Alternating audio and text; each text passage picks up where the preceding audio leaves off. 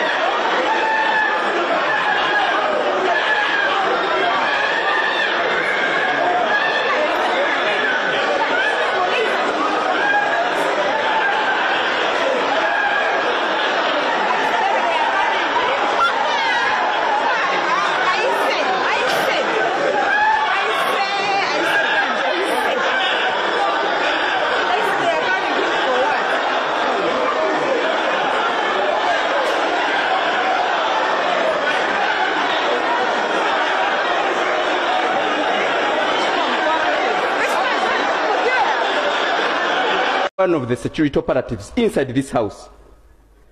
the one who is behind where you seated, Madam Speaker, let him be subject to a security check. He has a gun. Let him be subject because, Madam Speaker, I'm worried about. Which one? The one behind, the gentleman. Which one? Not my bodyguard. I don't know your bodyguard, Madam Speaker, but it's a security personnel. Come on. Madam Speaker guided so well, you must listen in silence. We shall not accept being bullied here. Come on. Maintain silence. Madam Speaker. Wait. I want you to listen. Come and point for me the person. Show me the person. From there.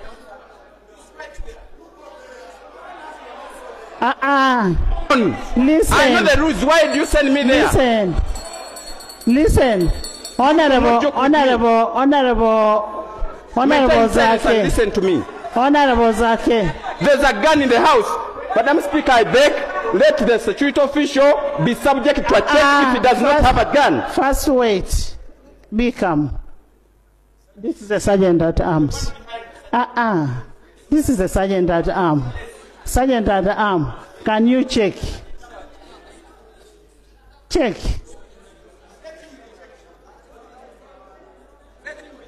Remove your jacket.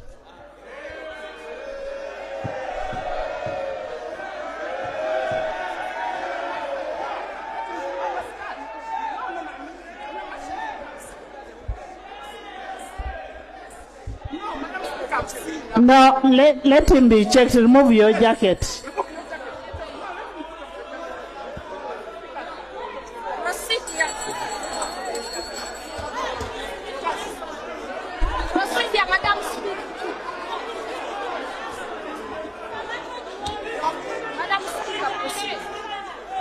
Honorable members,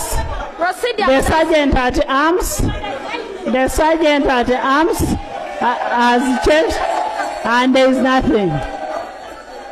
Naye nga palamenti bw'eteeyisiza etteeka erijjako abantu eddembe lyabwe ku mmwanyi era ng'ababaka ku ludda olwa NRM etteeka lino bonna baliwagidde nga ababaka abaliwagidde okuva ku ludda oluvuganya gavumenti mulimu omukulu Basalirwa kwosa n'omukulu Nandala Mafaabi. Kaakati munnange tulinze kimu Pulezidenti Yoweri Kaguta Museveni kubeera ng'etteeka eryakola ki nga aliteekako omukono naye nga mu ngeri emu eyo lisiti gy'olaba awo abo nno be babaka omukyala sipiika wa palamenti Anita Amongo baweze mu ntuula 3 oluvannyuma lwa kavuvuŋŋano akabadde mu palamenti. Kaakati bano tebagenda kuddamu kwetaba mu ntuula za palamenti 32 ye era nga amannya geego nga woogalaba awo nga muno mulimu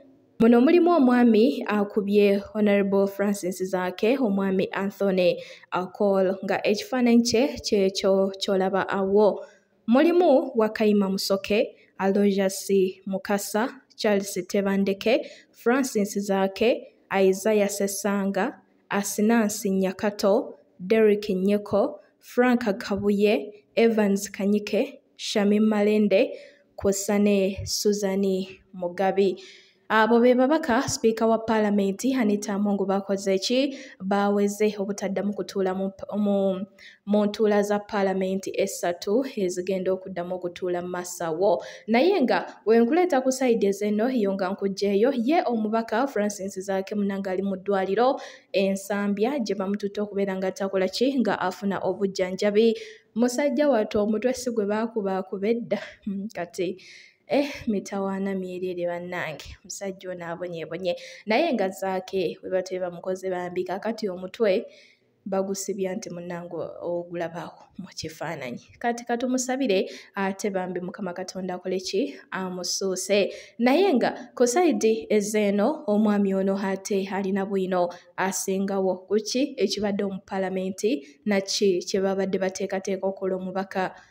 Francis Zaake. Video yino bye for now. Bannanyini mayumba, amasomero, n'abadukanya apartments ez'enjawulo okukola okukolagana ne septic tanks ezeetaaga okuddaabirizibwa buli kaseera ate nga zitwala ekifo kinene tukufunidde ekyokuddibwamu yeffe ba Enric Contractors nga tukola biodigester septic tanks ez'omulembe anti etwala akaseera katono gikola egende wafunda n'awagazi mu ntobazi ne ku lukalu ekozesa akasente katono woogeraganya ne septic tanks endala ate nga mwana to si ze zino ezijjula eno yeesengejja yokka nga nawe ayagala plumbing ew'omulembe okukola pavers oba okuzisiba tweyune kati okumanya ebisingawo tukubireko 0704-429-440 yeffe ba Enric Contractors.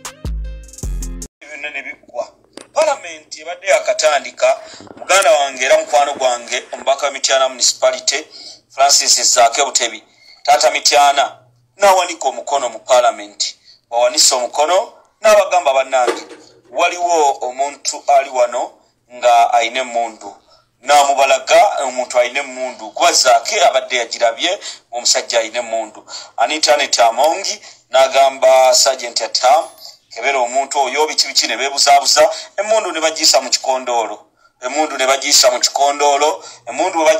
kikondoolo emundu ne beranga Anita Amongi nawoza sergeant amukebedde munnange muganange Zaake Francis Butebi omubaka we Mityana municipality n'akola ki n'avaawo kuwebogerera n'agenda n'atuula abadde atuuka waatuula nga waliwo omusajja w'SFC amusongamu waliwo omusajja w'SFC ng'amusongamu kati Zaake n'amukola ati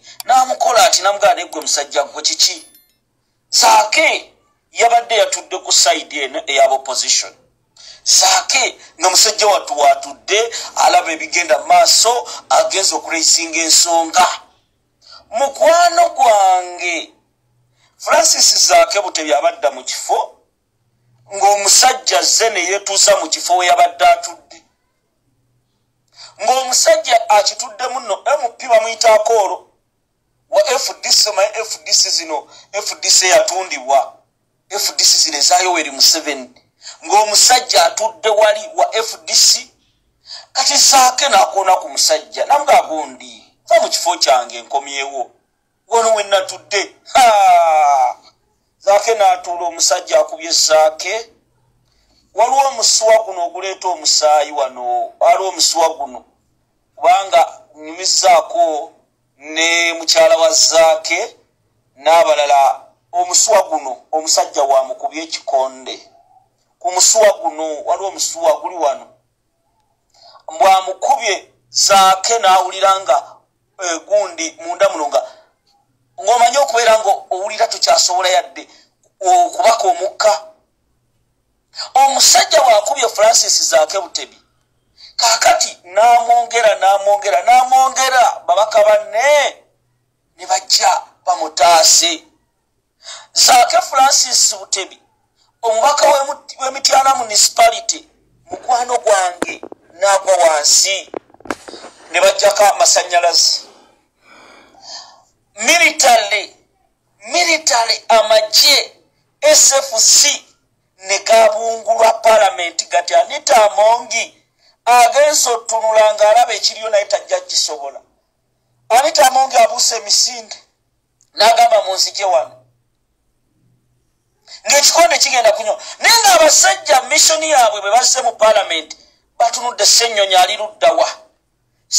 ali luddawa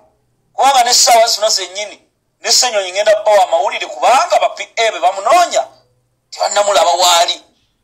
kaakati Francis Zaake Butebi musajja atunaagwa wansi amaanyi ne gamuggwamu ekisajja kimukubye bwe kimaze omukuba ab'SFC ne bakitwala ne bakigamba mission Werodani naye nga ku nkuba gye kimukubidde ddala muno mu lubuto Sister Rose Michael kimukubidde ddala muno mu lubuto ne kimukuba mu nkizi ne kimukuba namuno Zaake bwe bamaze okumukuba abasajja ne bajjako amasanyalaze ne mu chambers wabadde balina okumuyisaawo nga SFC eri president Kyagulanyi gye yakuba ng'ali mu parliament mujjukira kiri ekikonde ekitagenda kuva mu history wa Uganda mukamange president Zaake kati ate bano abasajja bampuuga babadde bali wali waggulu batunula babedi bwanika era Lulume mukwano gwa mpuuga yaleese akagaali ngenda bibalaga ebifaananyi Lulume mukwano gwa mpuuga yaleese akagaali bwaleese akagaali Lulume n'empuuga nga bawoza mbu atwalibwe mu ddwaliro lino ng'abasajja bakubye Zaake abasajja ne bakuba Zaake mukwano gwange njakubulira ekiri mu parliament bwe bamaze abasajja b'SFC bazze balina amannya g'ababaka ba parliament gundi aluwa nga yembeera egenda mu maaso ku parliament y'eggwanga Sister Rose Michael ogamba otya sister gye baliko nakulu enkya tugenda Kamuli abantu bayiteeyite mubanange twagala tuga mu county-wide tour amafuta olyosa ofunayo ekyebiri ekyesatu twenga tugende lunaku lw'enkya n'abantu bange alina ku mafuta ennamba erizo 702-222758 0702-222758 Katongole Julius ogw'omulimu ngubakwasiza Sister Rose wuliriza kakati Zaake abadde takyasobola kutambula ng'embeera si nnungi ng'obulumi ayina bungi ne baleeta akagaali olwo buno babita bu stretcher musajja wattu ne bamuteekako ali njuki assalamu alaikum warahmatullahi wabarakatuh ne bamuteeka kagaali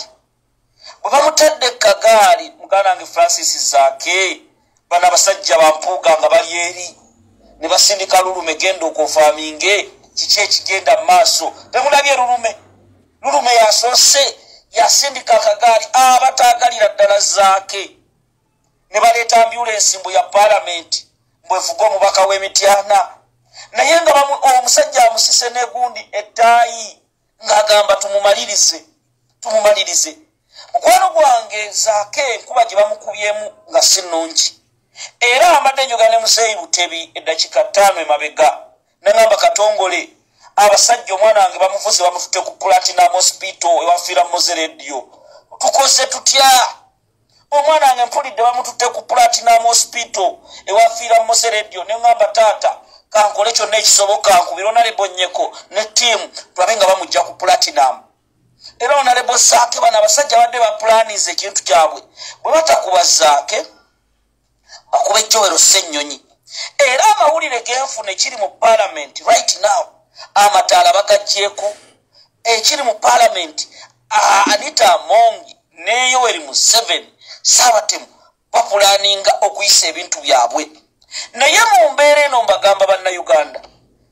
zaake tasobola kumibwa bwatyo era zaake nkwebaza oli musajja musira zaake kyova olaba zaake nnyimirira naawe eyo yembeera gye twagala mu paalamenti n'oyimira n'ogamba nedda kino era lwakuba wasinga baddewo ababaka omusajja mbadde mu mulya kabadiya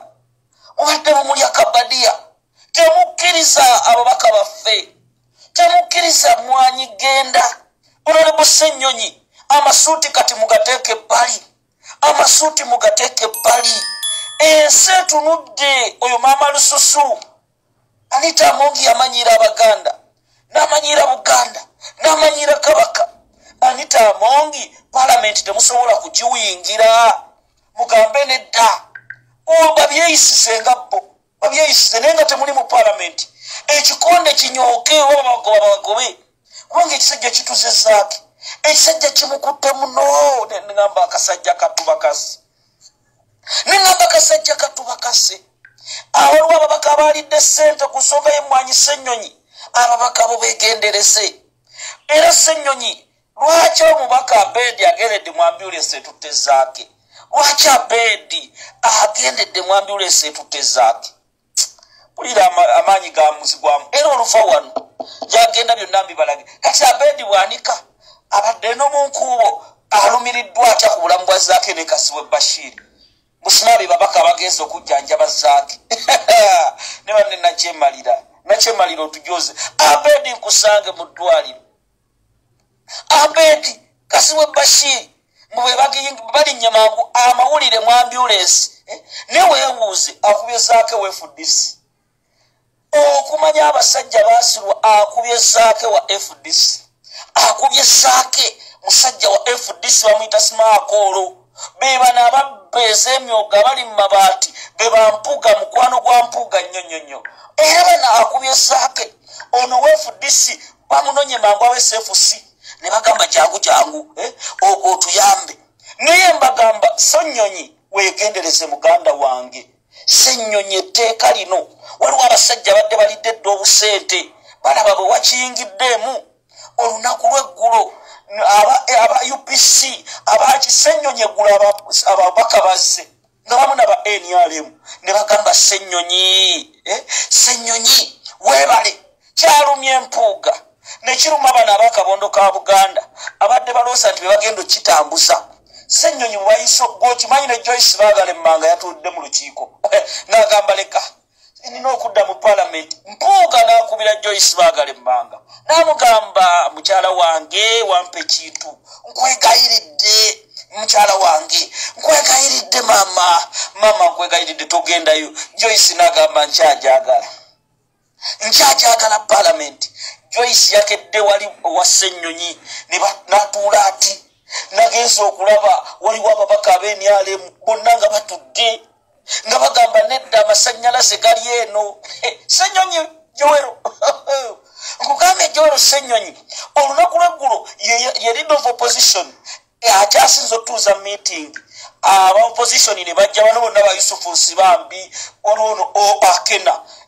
mukyala we yafumbirwa wa Museveni naye yagambye leka najja n'atuula kati zaake bano bampuuga badde bateesezza n'abalala bwe tutuuka mu parliament bamuwanga Kivumbi tuyimirire tuwebe tuti zaake n'agamba bano basaaga tebamanyi bbato Kyagulanyi gye yatuyigiriza nga tuli mu parliament kati bonna babuuse bwe balabye nga zaake ngenza olaba n'abatoogerangako no twagala ebintu ebiri serious mwe basajja mwe ne bakazi mwe abali mu parliament NUP yazasagge teyagala muzannyo twagala kati zaake yuyo musajja watu bamujjawo mpulira bamutwala Lubaga oba Nsambya naye mbagamba ba MP abafunye miliyoni 4 miliyoni 4 zaayise listing ina wano buli MP eyasayininze miliyoni 4 ekintu kino kiyite miliyoni 40 millions mwasifunidde ku Kingdom House Lumuli Chaddi miliyoni 4 wazifunye uliriza Kasimo Bashir miliyoni 4 wazifunye uliriza Juliet Kakande miliyoni 4 wazifunye wabona ababaka babiri wano mu Kampala nabo ngenda boogera njagala ensonga y'emmwanyi mukama wange tetugenda gisikiza mbagamba tetugenda gizikiza gwe uli munnayuganda kati ababaka bamu bali mu kwebuuza magezi bali mu kwebuuza bwongo zaake afuuse saddaaka buli kimu zaake omusajja n'atuga zaake nga mpuuga otunudde oti nga mwasetinze zaake afiire mu kintu kino mbagamba olwaleero bannayuga oyo Okoolo tumaze okufuna waasula bagambye asula Makindi awo Luwafu akubye zaake wa FDC n'atuga zaake n'amukuba naye wendabidde amonge atya Mama Lususu agambye leka temunde Sabalongo ba girasi agenzo olaba eri ekinyooka amonge abuuse amonge anuse Mr. Bitano ne Bitano bulijjo ndooza ayinamu akanyama Bitano baderoza bulijjo ina masavu Bitano olulengedde embeera enyoose eti nasooka manyi yasiiga ddaayi yagenze neyekemmensa ddaayi mu mutwe neyekemmensa ddaayi Bitano n'alyoka amusiiga mu mutwe ase yenna ayambadde olutuuse wali n'amekete amannyo n'atuula eri emabega anti bakomisona batuula amabega Mr. Bitano ddaayi amwesinze nga baakoze akabadike ne Anita Amongi nti nze gw'oba osoosa njogere nsooka endufuwa oluzungu magambe no UCDC oba UCDA must not go politically no biki Bitano agenze okulaba zaake ali ku muzindaalo agenze olaba ababaka ba Nuupu ng'abaana baseka nkugambye Parliament terina mugaso Parliament Honorable Ssenyonyi temulina kye mugenda gijjamu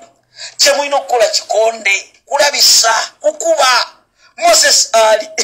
neggwe Moses Ali akiguddeko bajjeko amasanyalaze ne beerabira nti endiboota yaabwe eri awo etuddeawo Moses Ali amasanyalaze bagazijjeeko nga talina kyalaba Moses Ali n'alyoka bannange gwe abaana bakambwe bano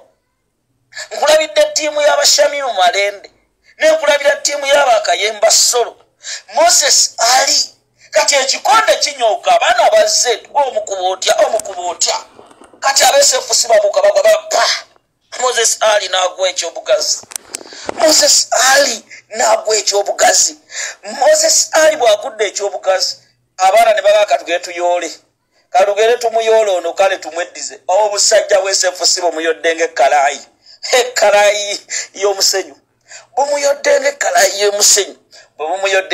y'omusenyu Moses Ali n'amagamaga ati nga musajja watu asobola omukaabaka bubasi naye kye tubagamba kiri ekintu kimu buli mubaka eyakutte miliyoni 4 ku nsonga y'emmwanyi buli mubaka eyakutte miliyoni 4 President Kyagulanyi waliwo abagenda okujja ababaka mu kamera naye nga baalidde akasente sente zasayiningiddwa ku Kingdom ekizimbe bakita Kingdom kiri awo nga ku Parliament wansi Anita Amongi yabawadde omukyala gwe bayita Veronica Nannyondo bamuwadde ntegeeseddwako official leader of opposition abasajja bagisazeeko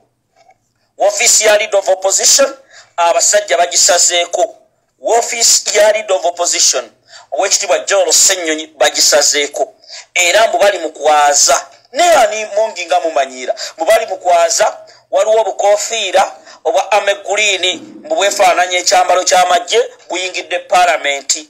era obukofiira obwo mbu buva mu official leader of opposition essaawa zino obukofiira obwo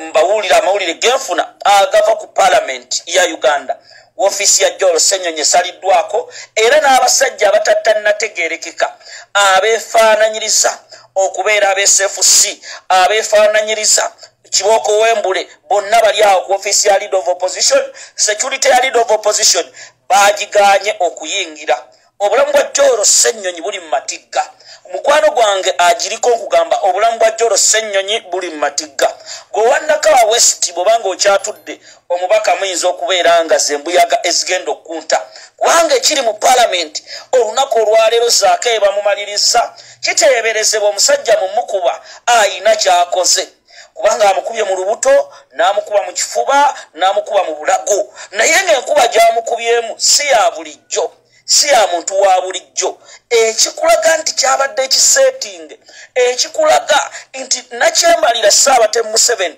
byabadde azaakola zaake yasse akimalirize waliwo ababaka abazanya dingidingi doole waliwo ababaka nga Mpuuga ow'e Masaka mu mumanyi omukulu oyo eyeekemmeesa ddaayi mu mutwe ne yeesiga ddaayi ntegeezeddwako era kino nsaba abali ku essaawa zino mu ambulensi ya zaake Kaziwe Bashiri afulume Abedi Wanika afulume ne Joyce baagala ki ekikulinyisa ambulensi ya zaake omanyi mbu ndi w'Emityana nzaagenda omujjanjaba baagala temumanyi gwakolera era neewunyisa baagala okulinnya ambulensi etwala zaake kikyobala bannange kikyabala kubanga bino bye tulimu we tulaga si wangu bano abasajja batemu bano abasajja basi naye nga mbagamba sister Rosemary abantu batuwe ku gundi ku mafuta enkya tugenda kutambula akamuli tusookera kamuli tugenda abiimu ne president waffe Robert Kyagulanyi Sentamu so ow'ekikumi ow'ebibiri ennamba eri 0702 222758 tusobola kulemererwa ffe sister Rose 702 222758 Katongole Julius amafuta tusobola okunywawo ge tunyweddekaawo munaye tugenda ne tutambula n'omukulembeze mukimanyi muganda wange Isaac Kateregga zaake bamukubye bubi naye mbagambe mmwanyi egenda leeta obusibu waliwo ab'akabondo ka Buganda badde baalidde ab'akabondo awo obukulembeze simo bwa Buganda Caucus babadde baalidde dda ng'ezanya bagenza olaba Ssenyonyi akiyingiddemu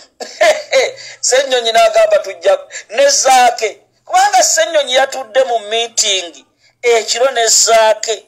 n'amugamba zaake president waffe ayina ffe abalala mpulidde bagenze ku Kingdom Hotel bagenze ku Kingdom House Ssenyonyi n'agamba zaake omanyi ye musajja ali ku mazima ayimiridde wali amongi n'amugamba kakkanya obusungu zaake awulira mwe temumanyi zaake musabire nnyo zaake buli lwe tunagenda mu Uganda empya nga tulina zaake kigenda kusukka naye mbagamba Christina Amanda Nakaggwa bino bye tulimu si bya kusaaga Parliament teyina mugaso eyo ababaka babalimbye